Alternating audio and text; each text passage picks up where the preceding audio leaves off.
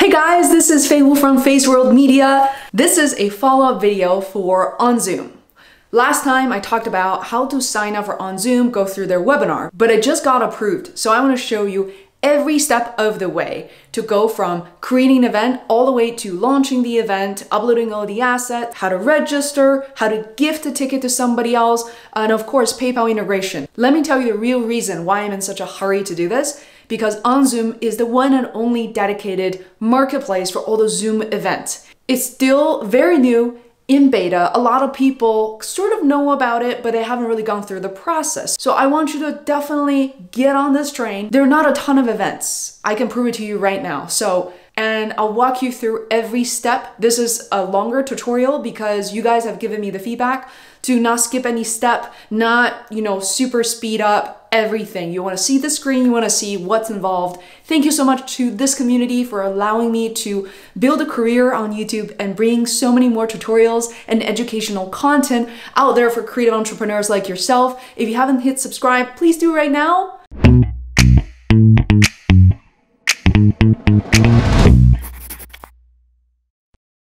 Hey, before we get started today, this video is sponsored by Restream. Restream allows you to be everywhere and stream your content right on 30+ social media platforms. Thank you guys for watching, and let's go back to today's video. Hi there, this is Feisworld from Feisworld Media. Welcome to another episode, part 2 on OnZoom. So I just got this email from Zoom confirming that my OnZoom host access has been granted. And I want to show you guys this email, this subject line. It seems like this is going to be the format they'll be following for a little while. As part of the email that you get the confirmation, you also get the event host FAQs, getting started guide, things like that. And what I want to do in this video is to kind of show you all the screens and the login information that you will be seeing before you're fully granted access. Now, as part of this email, interestingly enough, they're showing you some of the best practices. You can freeze frame right now or pause if you want to read all the details. But these are the controls that you'll have available once you start your Zoom meeting. And as you can see, some of the things that they're asking you to do is consider security, extra security. Disable this, that, share screen, chat, rename, unmute. And the reason is when you think for a second, when you invite other people to Zoom, and if it's more private and exclusive, you don't really have to worry too much about people hopping on last minute or last second. But now, as you are giving people full access to your events through OnZoom, remember it's a marketplace and anybody can search and filter on meetings and events and they can just join. So there you go. So these are the things that I'm going to show you. You can freeze frame and figure out what's most appropriate for your meeting, and just go ahead with the get started guide right here, first time set up. So there's some requirements from Zoom. Just make sure you upgrade Zoom to the latest. With that said, let's get started. Let me go to OnZoom. Again, the exact URL is on.zoom.us. I'll include in the description below. As you can see, I'm already logged in. Otherwise, you will want to make sure that you are logged in. So number one, I'm going to just pretend I want to create an event right away by clicking on create. And look, before I can create anything, I need to agree, review, and accept community standards. So there you go. So I'm going to just scroll through real quick. Again, you can freeze frame on any of the things that I'm showing you on the screen. I know this is, most of us don't really read any of it, but I actually think it's generally a very good idea to just go through and make sure that your events are aligned with this. Otherwise, you put in all the effort and you may be risking having the event taken down. So, all right. So it's quite long, so I'm going to check the checkbox, click on accept. And here, by default, as you can see, they're pulling the image that you use for your Zoom account and your Zoom email, host description. Let's see, can I continue? Look, so what I'm going to do as a quick start is that I'm just going to grab some existing description and then just pull it out there. So let's see. Okay, so I'm just going to grab a description. As you can see, oh, interesting. There are 350 character limit, so you want to make sure to be concise, short, and sweet. Continue. You do have to connect your PayPal business account. It looks like this is an optional step, means a lot of you guys are probably creating free events to begin with, so you don't have to do that. But for the sake of showing the step, I'm going to actually connect.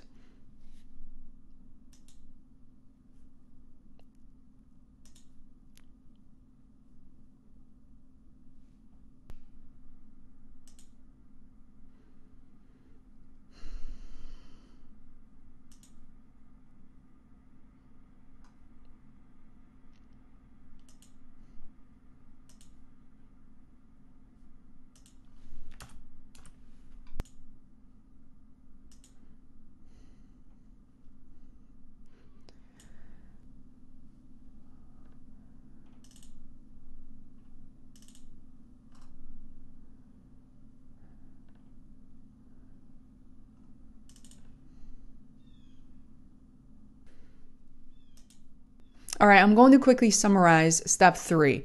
As you can imagine, connecting through PayPal will require you to log in before you grant OnZoom permission. So as usual, if you have ever done this with PayPal and Stripe, they do ask you a series of questions, including the nature of your business, if it's private or public, your address. It also requires a customer service email address, as well as a phone number. And that's it. Your PayPal business account has been connected, host profile is ready, confirmation has been sent. Let's go ahead and create events. So we're finally here in this step. You'll notice a lot of similarities between creating OnZoom events as opposed to just regular Zoom events.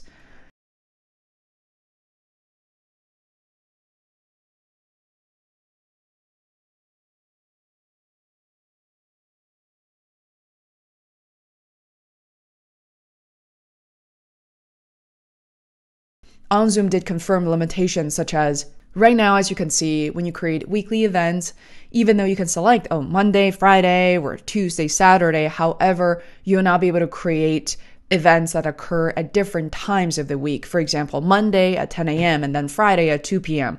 I actually find this to be a significant limitation because I'm already running into events where I need that level of sophistication. Let's take a look at event options. These event options, again, also a little bit similar to the Zoom meetings. You have list events in the Zoom directory. So that's interesting. You could create private events that are actually not listed as part of OnZoom. Here are event securities. You can allow attendees to change their screen name or share their screen. Lastly, cloud recording. You can enable or disable live streaming as well as record meeting on cloud. So if you're happy with everything, you can just click go ahead and schedule. So let me just use this test right here. And what I like about this part is it gives you the option to create main event images. And this is going to be the default one. Always is going to be the first one. And then you can add 2 more images. And I would always recommend you guys to consider using Canva. I will list a link below to create these custom-made, the perfect sized images. And there's a maximum image limitation, size limitation here. I also like the idea of a YouTube link because I can imagine someone like myself, whether you are a YouTuber or not, doesn't matter. You might have a video that you created prior to the event or even something that could be very short, something you get done through Upwork or Fiverr. You can just upload it to YouTube and include a link here. And you can write more details such as participant requirements, sponsors, or for some of you creators out there, you can use this event. If it's a lead gen, then you can include details as to when the next series of events is going to be, or how to make product purchases, or include links to some of the information you may be referencing as part of the event, or things for people to study ahead of time. So you get the idea. So I'm going to just go ahead and just paste. This is consider lorem ipsum, and contact information, everything is pre-populated, save and continue. And here is where you can specify whether you want to have free versus paid tickets. And right now, my event capacity is 100 people, participants per event. You can actually upgrade and include up to 1,000 people. So I'm going to show you this page real quick. As you can see, there are different levels, and where I have right now is basically pro, and I'm paying monthly. So this is the price. I switch over to monthly for you guys to see. All right, with that said, I'm going to make this plan. I'm going to make this event free. And the total quantity for each event here, you can definitely increase it. But even though I can say the quality is, I just typed in 100,000, is going to then limit this to basically 100 participants. And it's interesting, it's at 99 because I, myself, also is counted towards that participant number. And description here, you can just type in blah, blah. Control who can register for the event. We didn't have this before, so you can say users from specific domains, such as, anybody who work for Google, that'll be google.com. Anybody who works for Feisworld, be feisworld.com. You can enter domains separated by a comma, so I could do something like google.com, feisworld.com as an example, right? You can just save that. You can specify a message for confirmation. This is optional because you will get a default one. Thank you for your purchase. We look forward to your participation. So let me go ahead and just publish this. You guys know this is obviously a fake event. So review your event details, date and time, cancellation policy cannot be changed once a ticket is purchased. So that is important to note. And also looks like every week on Monday, Friday until November 23rd. So that's it. And for the sake of this, I'm actually going to go ahead and just limit this event to, so I'm going to click on save, and nobody's going to sign up from Feisworld, and publish. So here, your event has been published. You can view the event page, back to the event list. You can immediately from here add this event to your own Google Calendar, Yahoo, Outlook, iCalendar. You can actually just copy the link here. Sometimes I find that to be pretty helpful if I'm going to kind of drop this in an email or publish directly on social media. Or I can click on, let's go to the event page. This is what this event looks like. You can favorite it.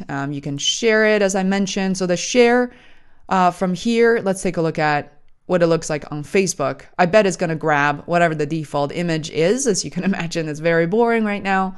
And share this event as usual. So we have Messenger, Twitter, LinkedIn, and email. There's that.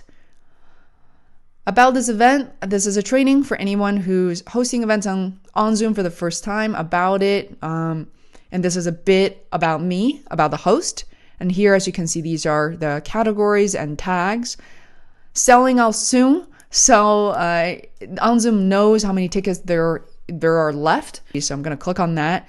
All right. So I'm going to say purchase one ticket. My ticket. So that's my email. Place order. This is the confirmation that I'm getting. You get a confirmation number, details. So view tickets. This page is kind of interesting, and there's an additional feature that's called gifting a ticket. So if you cannot make it, there's a way to easily gift this to someone else. So whether it's a free event or a paid event, you can do that.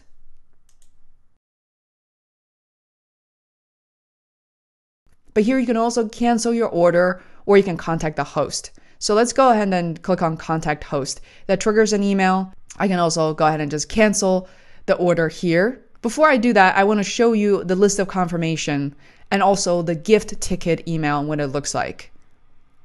So every step of the way, as you're setting up your Zoom host profile, your PayPal account, you're getting information all the way through. And your event, as soon as it's been published, you do also get a confirmation. And here is where you can easily add it to your calendar. You get an order confirmation as a user. Again, this is just all me playing around. Lastly, this is the email I want to show you, which is Fei has gifted a ticket to you from Fei Wu to Fei Wu. And here, your friend, if you're forwarding this to a friend or a colleague, that person is able to look at all the details related to the event. So definitely OnZoom still seems to be a little beta. I'm not sure about the language they're using here. Some of that is confusing, but Now, as an event organizer as well as a user, you have all of these options. You can go ahead and create an event, create a new event, manage your event right here. So you can start it, or you can start your meeting or your event directly from here.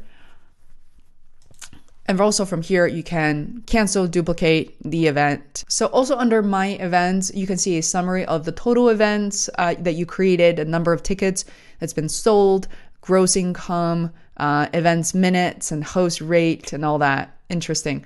Cancellation policy reports. There's some more detailed reports here as well, dictating the same information with some of the graphs here.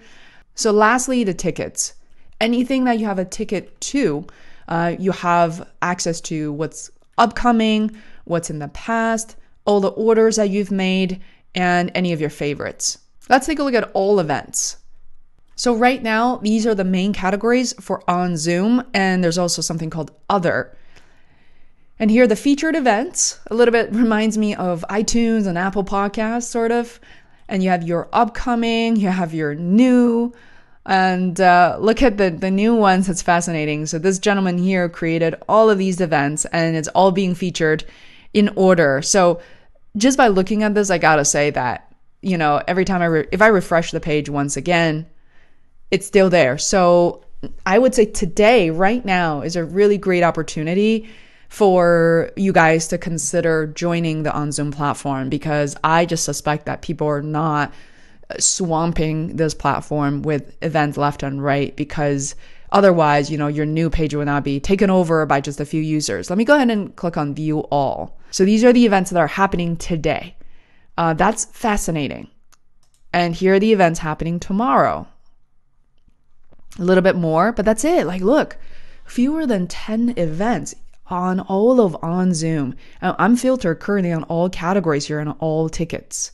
So, wow. All right. Now there's an opportunity to be discovered, actually. I would be very interested to know what the traffic is like. You know, are the events selling out? What are some of the analytics and stats? But then again, I don't work for Zoom, so I won't be able to pull any of that information. I'm just really interested in what that looks like. And here, well, they also have something called top user picks. So what it means is when an event gets a lot of hearts, then, you know, they probably will be featured to the top. But it's pretty basic, as you can see. So enjoy, and please share your events in the description below. If you like the content so far on Feisworld, please hit subscribe. I'm so glad you're here. And remember, we have new content being released every single week on Zoom, on live streaming, and building your business. So thanks so much, and I cannot wait to see you in a future video very soon.